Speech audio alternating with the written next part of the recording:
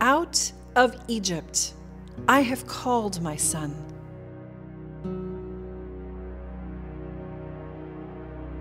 I taught Ephraim to walk. I took them in my arms.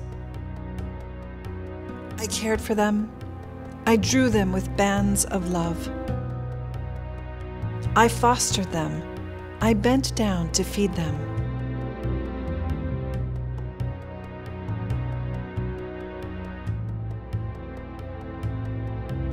But they did not know that it was I.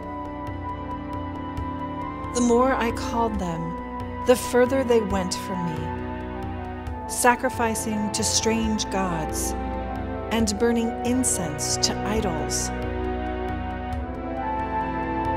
They were oppressed, reduced to cruel slavery, a bitter life.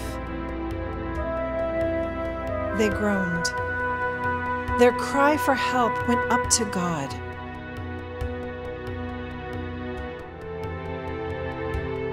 God heard, God saw, and God knew.